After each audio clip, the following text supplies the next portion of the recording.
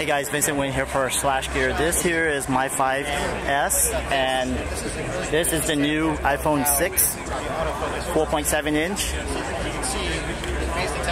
And this is the new 5.5 HD. Size comparison wise, the 4.7 feels extremely good in your hand, while the 5.5 also feels good, lightweight.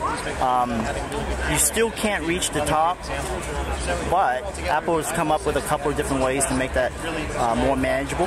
So you double tap on home. It works on the small phone as well. How do you get it back to regular size? It's got a heavy thumb, right? Just kind of slide up. Okay.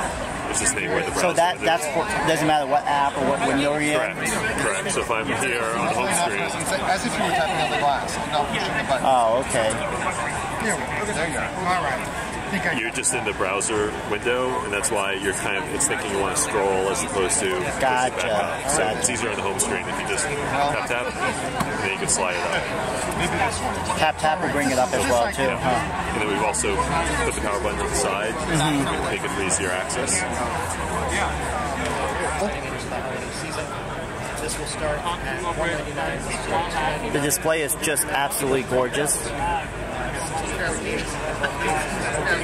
Okay, so the idea is if you're moving around, the hours audio, 11 we can leave the shutter open. That's what I got straight from. And it was is it an F1.8 or 2.0? 2.2. 2.2. Okay, so let's look at those pictures I just took while I was shaking around. Oh wow, it's not bad. This is a super cool autofocus. So it's basically going to pan twice. And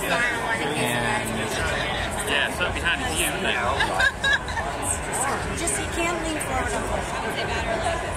So I see what you're saying. you don't have to touch anything. Right. So the autofocus locks on, and it's pretty much instant. Continuous, yeah. Continuous. Is that